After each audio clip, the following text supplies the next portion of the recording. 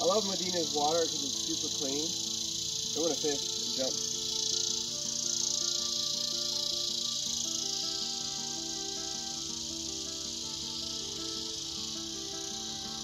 But eventually, Medina is where I want to live because Medina is absolutely beautiful.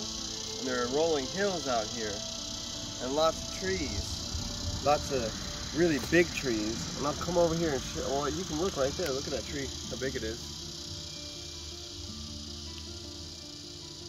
And that one over there. It's beautiful. Texas got some rain about 2 weeks ago, but Texas is still technically in a drought.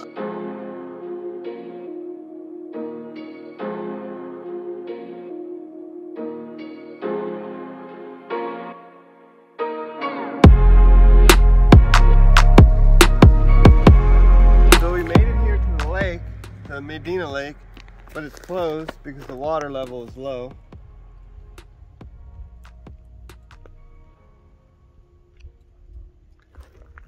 And the water's pretty much gone.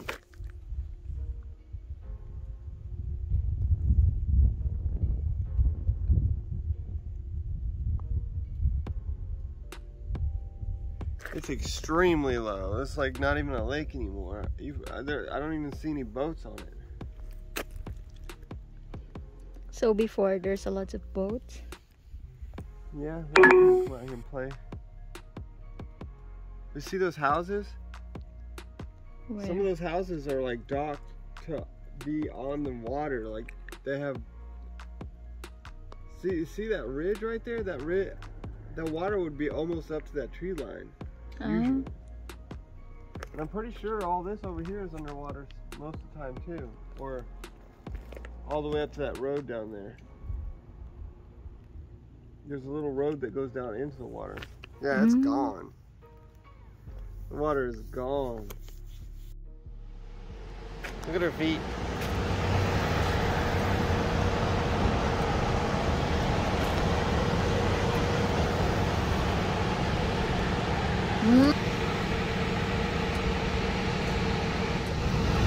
Babe, are you having fun? She's so pretty. She just doesn't want to show her beauty off. She wants to hide it from the world. But that's okay. We're here in Bandera. The lake was kind of a letdown. That lake was never really very nice.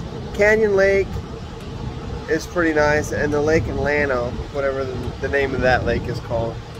Llano Lake, I'm just what I'm gonna call it. That one's really pretty. Maybe we'll go to that one next.